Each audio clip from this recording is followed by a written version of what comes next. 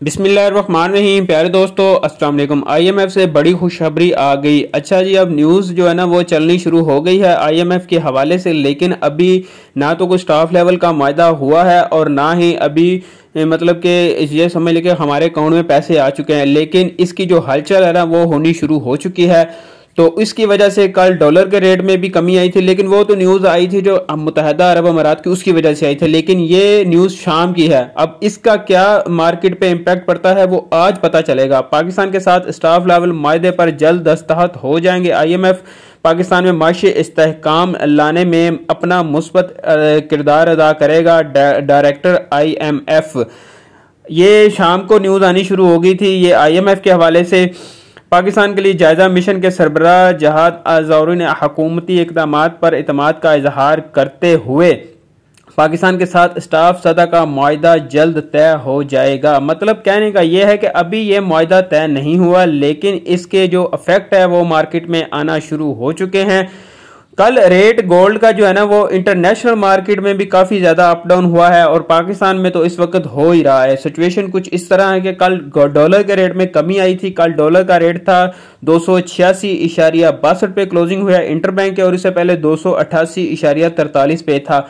मतलब कि 1.5 रुपया 2 रुपये के दरमियान जो है ना वो कल कमी आई है डॉलर के रेट में, और इसकी वजह से गोल्ड का जो रेट था वो कल 2,19,000 से नीचे तकरीबन समझ लिया 1,500-2,000 रुपया नीचे हुआ था, लेकिन शाम को जाके फिर ऊपर की तरफ चला गया।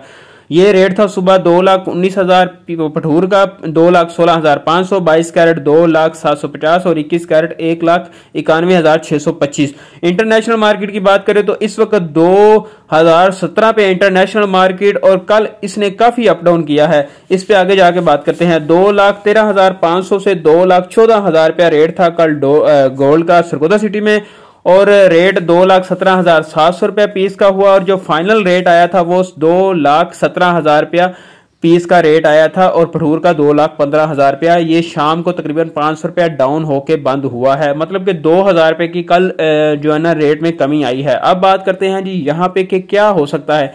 एक तो कल जो डाटा था उसकी वजह से काफी इंतजार थी कि ये क्या करता है, लेकिन डाटा तो बैड था, उसके बावजूद रेट इंटरनेशनल मार्केट कभी ऊपर जा रही है कभी नीचे आ रही है, तो वो उसको भी समझ नहीं आ रही कि मैंने ऊपर जाना है कि नीचे जाना है, तो पाकिस्तान वालों को क्या समझ आएगी। बहरहाल इस वक्त जो सिचुएशन है ना वो आपकी अपनी सिचुएशन है, आपका अपना जो माइंड करता है, जो दिल करता है उस पर आप चले।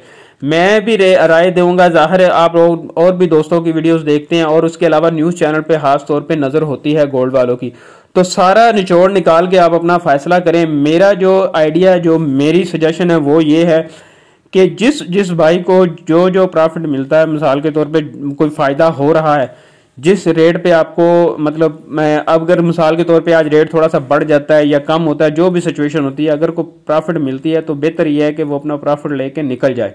ये एक मेरी तो राय है। बाकी जो लोग गोल्ड रखना चाहते हैं अपने पास, वो उनकी मर्जी है, वो बेशक रख लें, क्योंकि कुछ दोस्तों को आदत होती है या उनका एक माइंड में ये बात होती है कि हम गोल्ड सेल कर देंगे तो पता नहीं क्या होगा। तो वो बेहतर ये है कि वो अपने पास गोल्ड ही रखे, क्योंकि वो बाद में फिर ये दूसरों को ब्लेम करते हैं कि आपने कहा था कि रेट कम हो जाएगा तो इस वजह से हमने सेल कर दिया, तो वो उनकी अपनी मर्जी है। मेरी सजेशन ये है कि यहाँ पे अभी आया नहीं है। अगर मिसाल के तौर पे आज बहुत ज़्यादा रेट डाउन हो जाता है तो फिर इंतज़ार करें, परहेज़ करें, ना सेल करें, और अगर रेट आज अप होता है तो फिर आप सेल की तरफ जाएं।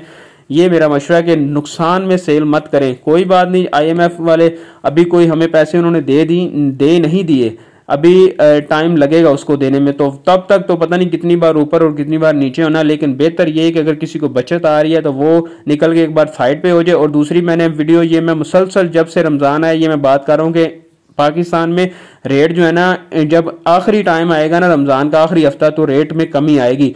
अब ये कमी जो है वो तो समझ ले कि अब आनी शुरू हो चुकी है। अब ये कितनी आती है वो तो जब टाइम आएगा फिर ही पता चलेगा। बाकी डॉलर की आज बड़ी अहम बात है कि आज डॉलर क्या करता है। आज तो वैसे तो डॉलर को आज ज़्यादा डाउन होना नहीं चाहिए, लेकिन अगर ज़्यादा डाउन हो गया तो फिर मामला ख़राब हो जाएगा। फिर हाथ से निकल जाएगा रेट भी एक बार तो, क्योंकि इंटरनेशनल मार्केट पे जिसकी उम्मीदें हमने लगा के बैठे थे कि इंटरनेशनल मार्केट ऊपर जाएगी तो रेट थोड़ा सा बढ़ जाएगा, तो वो तो मामला इस वक्त जो हम वो है ना वो मजीद कल पे चला गया। कल क्योंकि क्लोजिंग होनी है तो वो देखते हैं कहाँ पे जाके होती है। अगर ऊपर चलेगी तो रेट थोड़ा संभल जाएगा, अगर नीचे आ गई तो फिर रेट और ज्यादा जो है ना वो डाउन की तरफ है। तो कुल मिला के बात यह है कि जो लोग अपने पास पैसे रखना चाहते हैं और जिनको बचत आ रही है वो बेहतर यही है कि एक बार निकल जाएं। बाकी जो नहीं निकलना चाहते वो आपकी अपनी मर्जी है, आपकी अपनी सोच है। अपना ख्याल रखिए। अल्लाह हाफिज।